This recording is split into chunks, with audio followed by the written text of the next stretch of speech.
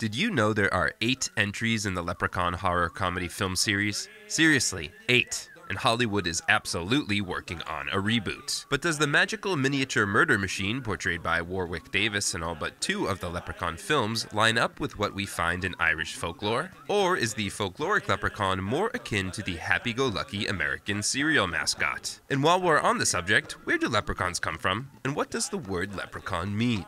The answers might surprise you.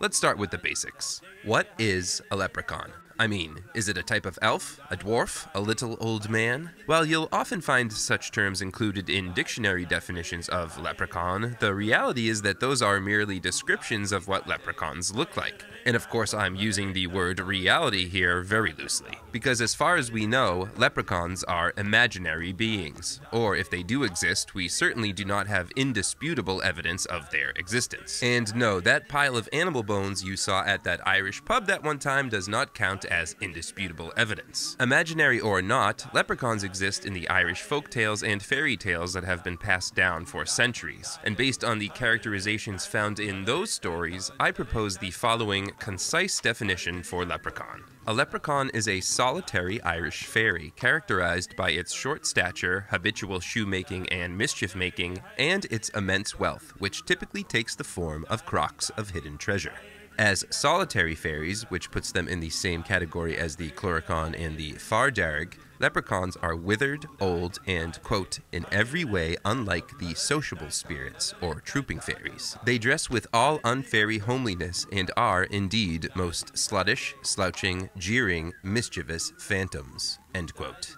This according to W.B. Yeats's 1888 book, Fairy and Folktales of the Irish Peasantry. D.R. McNally Jr. elaborates on the physical appearance of the leprechaun in his 1888 book, Irish Wonders, noting, quote, he, the leprechaun, is of diminutive size, about 3 feet high, and is dressed in a little red jacket, or roundabout, with red breeches buckled at the knee, grey or black stockings, and a hat cocked in the style of a century ago over a little old withered face, end quote. McNally also specifies that the leprechaun will typically wear an Elizabethan ruff around his neck and frills of lace at his wrists, with the exception being on Ireland's Wild West coast, where he, quote, dispenses with ruff and frills and wears a frieze overcoat over his pretty red suit, end quote. Now, as you might have noticed, one color keeps popping up in McNally's leprechaun description, and that color is not green, it's red.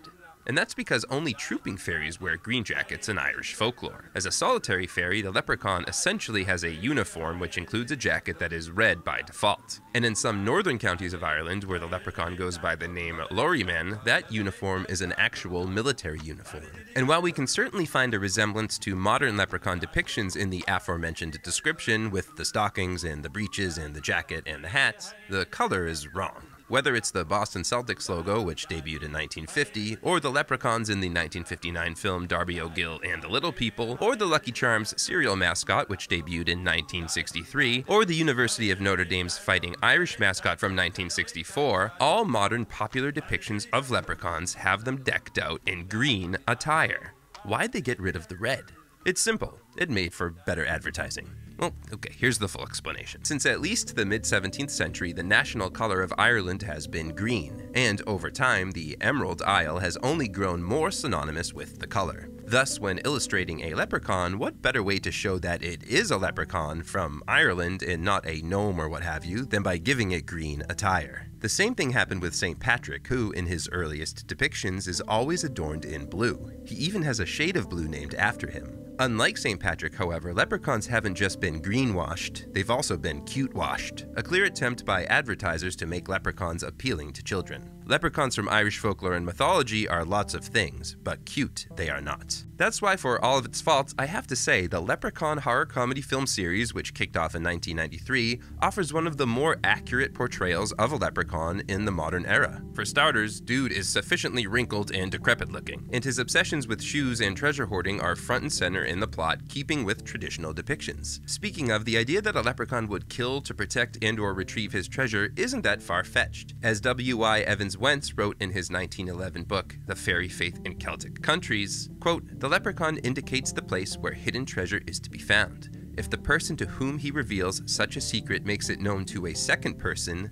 the first person dies, or else no money is found. In some cases, the money is changed into ivy leaves or into furze blossoms." End quote. Yeah, leprechauns could get dark. I also get the sense that the film's writer was familiar with Alfred Percival Graves' 1909 work, The Irish Fairy Book, in which the leprechaun is described as carrying a sporon na skilling, or purse of the inexhaustible shilling, something that is loosely alluded to in the film. And then there's this notion that leprechauns can only be restrained by certain objects. In Graves' book, a plow chain or woolen thread can do the job. You can tie him up with those. In the movie, a four-leaf clover is needed, which, I mean, sure. But to clarify, leprechauns as portrayed in Irish myth and folklore aren't purely evil. Indeed, many scholars believe they started out as Irish gods, members of the Tuatha Dé Danann, before shrinking in the popular imagination. As Thomas Cahill explained in his 1994 book, How the Irish Saved Civilization, quote, "In the foundation myth, the Tuatha Dé Danann are preternaturally skilled in building and craftsmanship. These taller, otherworldly beings eventually devolve into the little people, the fairies and leprechauns of later Irish legend, whose spirits haunt the tombs and fairy mounds they once built. The little people is a euphemism, rather like the prehistoric phrase le bon Dieu, meant to disguise the speaker's fear of something unfamiliar and much larger than himself. It is possible that this flickering phenomenon of the little people represents the afterglow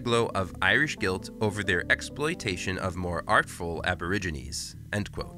The more artful aborigines Cahill is referring to here are the original Stone Age inhabitants of Ireland, who were responsible for building all of those awesome dolmens and other megalithic structures that dot the Irish landscape. While often attributed to Gaelic-speaking Druids, the Gaels didn't build those. Earlier Stone Age people did, people who had crossed over from Britain possibly when a land bridge had been present. But to be clear, those first inhabitants of Ireland were of average height for their time, if not a little taller. So despite what you may have read on Facebook, there was never a mass migration of twa pygmies from a landlocked region in Africa to Ireland. This is a fringe theory. It's actually more of a meme than an evidence-based theory that always pops up around St. Patrick's Day, and I already made a video debunking it. The bottom line, leprechauns are not based on flesh and blood little people. Or as Evans Wentz put it back in 1911, quote, "The testimony of Celtic literature goes to show that leprechauns and similar dwarfish beings are not due to a folk memory of a real pygmy race, that they are spirits like elves." End quote. That being said, within the word leprechaun, there may be a reference to a group of real historical people from ancient Rome,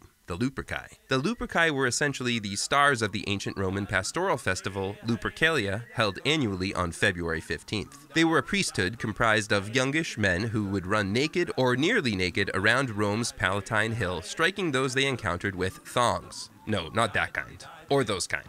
In this case, the thongs, known as februa, were narrow strips of flayed skin that they took from the animals they sacrificed. Fun! Now, what does any of this have to do with leprechauns?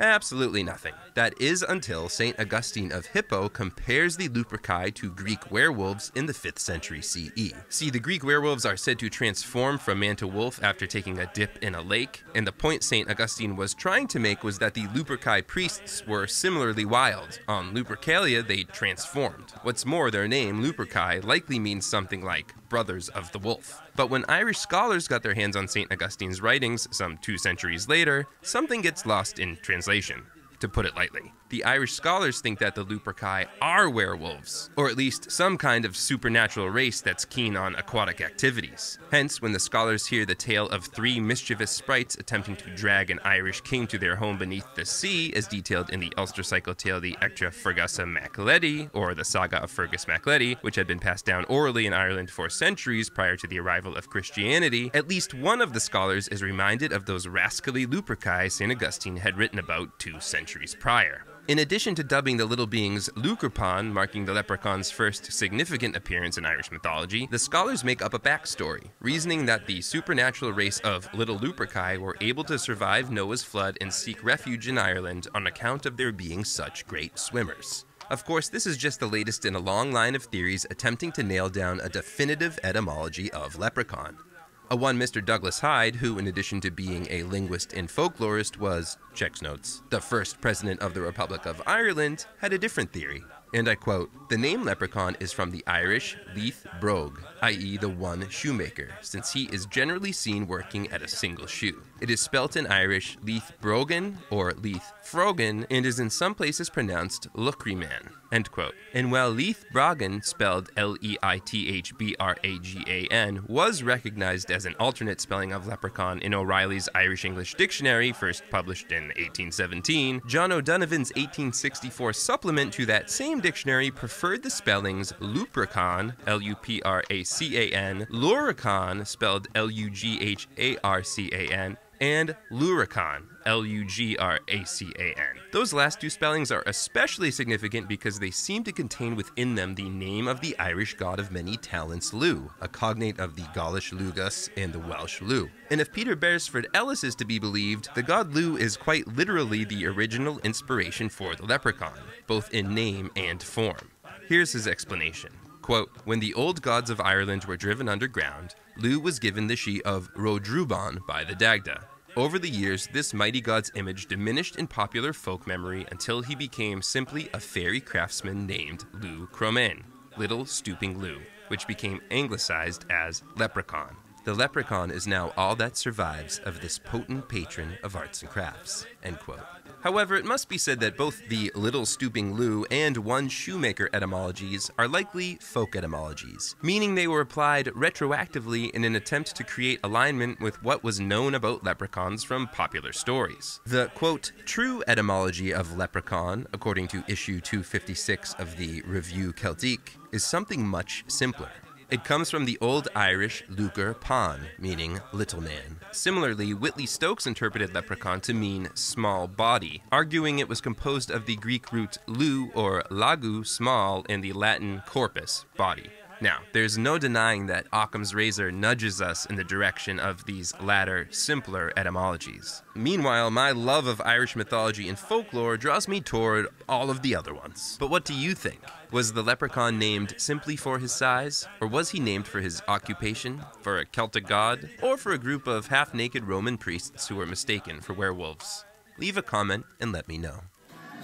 And now that you've learned the truth about leprechauns, go grab yourself a copy of St. Patrick in your pocket and learn the truth about the so-called Apostle of Ireland.